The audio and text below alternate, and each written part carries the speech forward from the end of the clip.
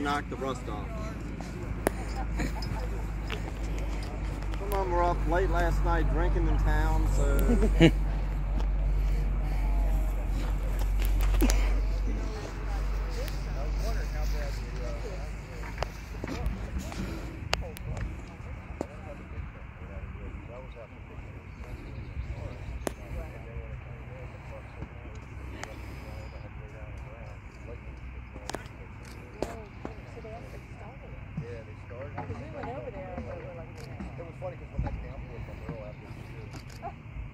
Yeah, of course they are.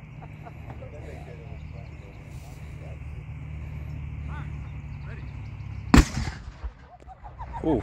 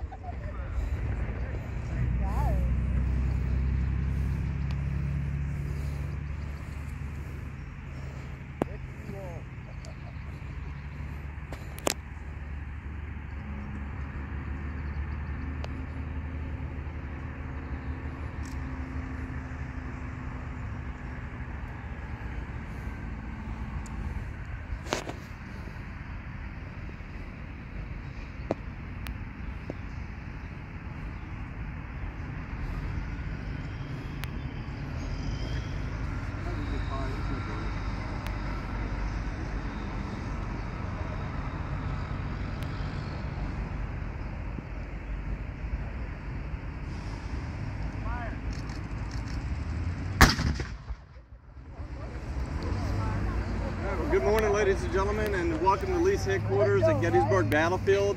My name is Chris Atkinson, and I'm from Richmond, Virginia.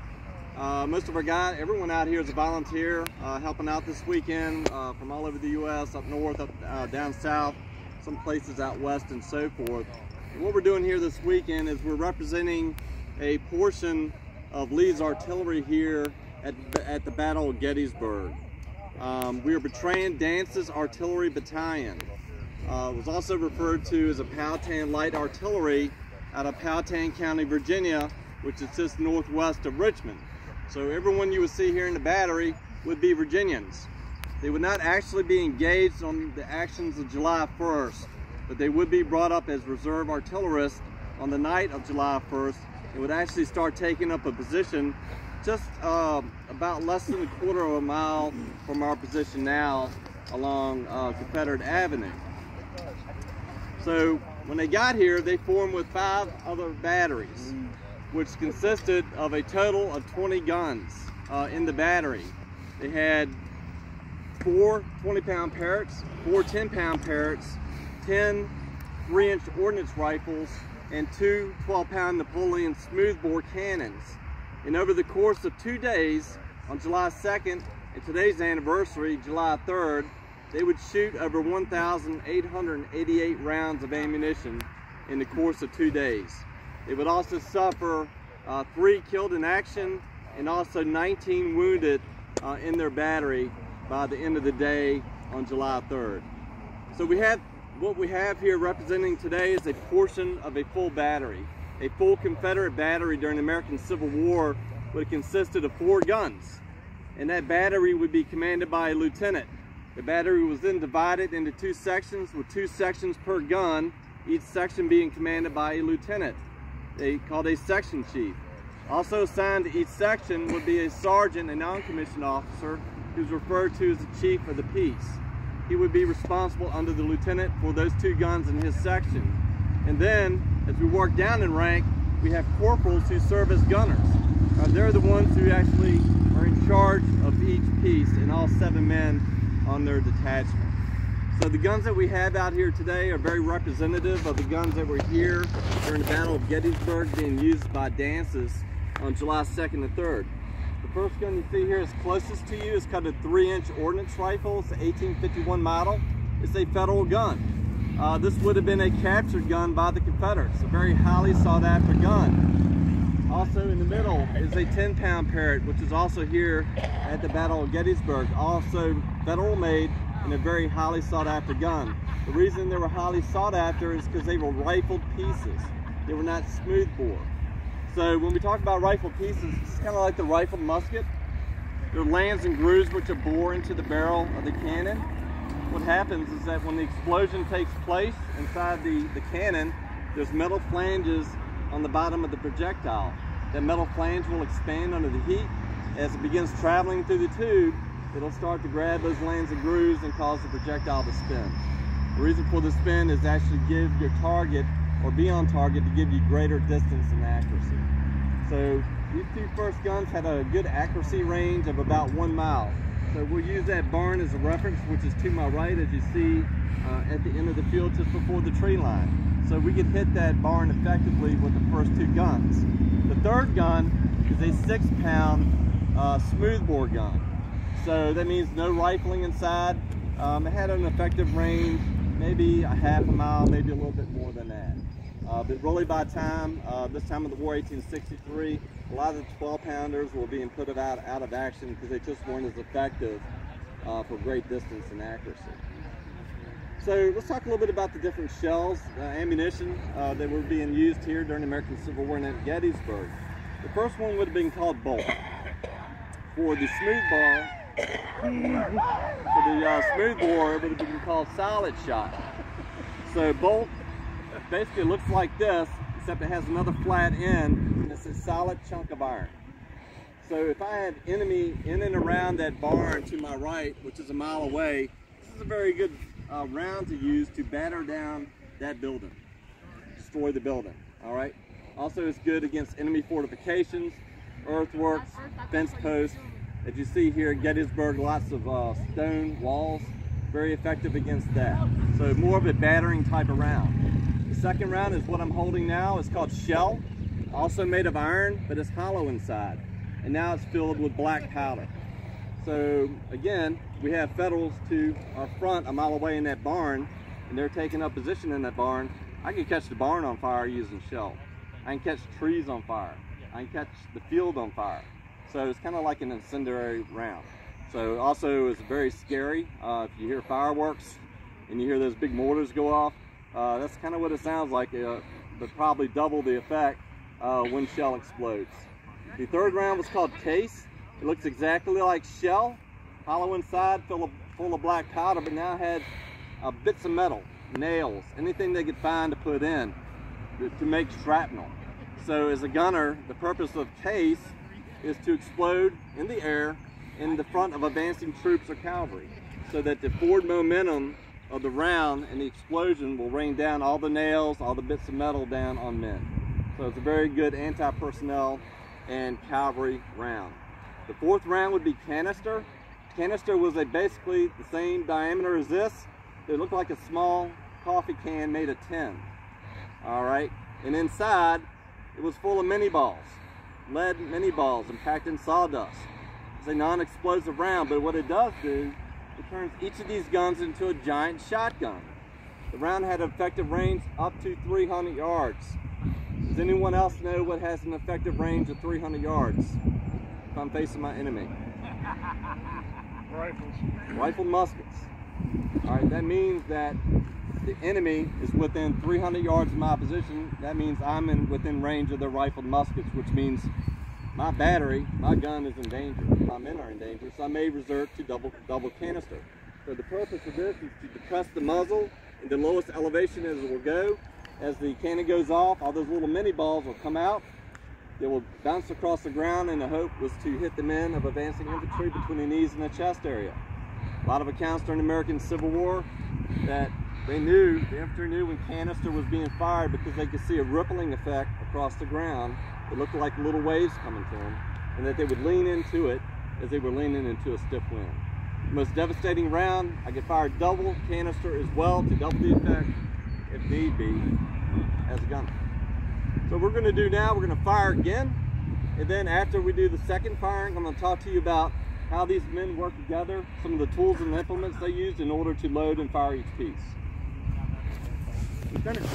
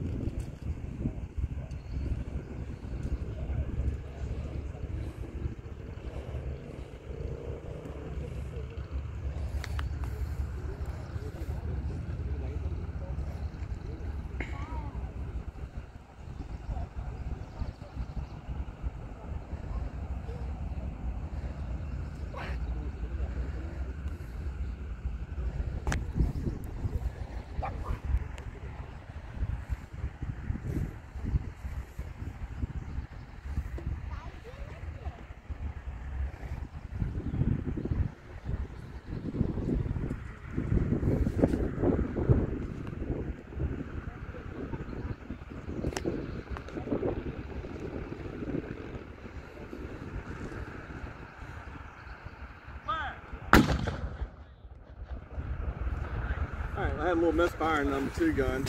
Alright, so a full detachment would have consisted of 7 men. They would have been assigned to each piece. And they would have had positions 1 through 7. 4 men would be positions 1 through 4 were on the gun. Number 5 between the gun and the limber chest.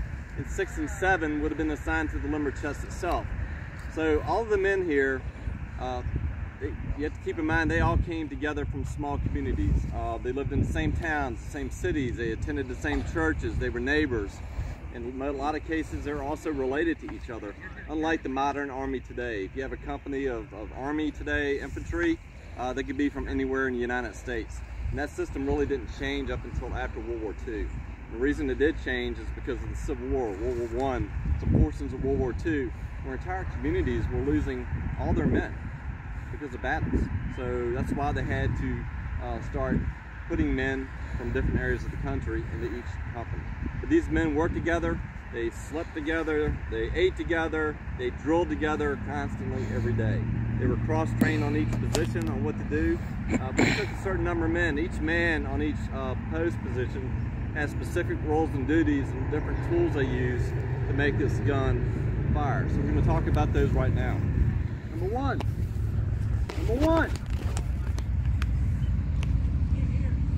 Alright, so number 1 stands at the right front of the piece, and he's holding an implement called a sponge rammer.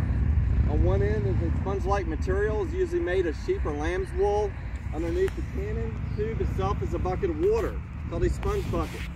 So between each firing, he'll dump the sponge into the bucket of water, he'll wring off the excess, put it into the tube.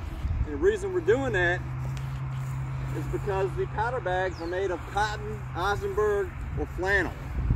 So there still may be burning embers, piece of this left from a previous firing. So we want to make sure we extinguish everything in the tube before we enter another 1 pound powder charge, because that would not be pretty. So it's more of a safety measure. All right, so once the new powder charge and round has been put into the cannon, you'll invert the piece. On the other end is a wooden block. The wooden block is used to seat the round and the powder bag to the breech of the barrel. All right, number 2. All right, number 2 stands at the left front of the piece. He holds an implement called a worm, another long wooden rod, but on this end, on one end, is a 2 metal prongs. So is a cleaning tool. So again, between firings, you can use the worm to clean out any residue that may be left, because black powder, after you shoot it a while, will begin to gunk up inside the tube, so we have to keep it clean. It can also be used to extract rounds in case there's a faulty round as well. He's also the person responsible for taking the new powder bag and the new round and putting it into the barrel for number 1 to ram home. Number 3. All right, so number 3 is stands at the left rear. He has the busiest job on the gun. He has 3 different tasks. On the command load, he's going to step into the piece. On his left thumb is a piece of leather that's wrapped around it. On the top rear of the cannon tube is a vent hole.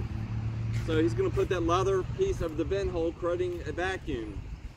is anyone know what fire's best friend is? Air and oxygen, right? So if number one did not do his job correctly by sponging the tube and extinguishing any flames, you want to make sure no air is passing in and out. So he covers that vent hole. All right, so then he will break to the rear. He'll grab a hold of the trail spike. He'll traverse the piece from left to right at the gunner's discretion in the direction of the enemy or a enemy fortification or target. His last job, on command ready, is to step into the piece again. Now he has what's called a priming wire. The priming wire goes into the vent hole and punctures the powder bag, exposing the black powder in the charge itself. So he has a busy position. Number four. Number four stands at the left rear of the piece, and he's the person that has the funnest job. He makes the gun go off. He makes it go bang. So he has on his utility belt a leather pouch, and inside that pouch he has a bunch of these items called friction primers. These are little brass tubes. They're filled with fine-grained black powder. A little wax on one end to keep the powder from falling out. On the other end is a metal pin. Also in this pouch he has an implement called a lanyard, which is a long rope, has a wooden toggle on one end to hold on to and a metal hook on the other. So he'll put the metal hook on the pin, pull the lanyard taut. On command fire, he pulls the lanyard, pulls the pin out quickly, creates a spark. It's a mercury fulminate, ignites the black powder, shooting the flame down the vent hole to the exposed ammunition bag. That's how it goes off. Now, if for some reason I have a bunch of bad friction primers, I can also resort to my lint stock. This will be kept in the ground about 5 yards to the rear of the gun itself. It's a piece of lint which is tied to the stock itself. I would light this on fire. It would burn and ember. So if I had faulty friction primers, I could fill the vent hole with black powder. I could then stand away from the piece, just like during the Revolutionary War.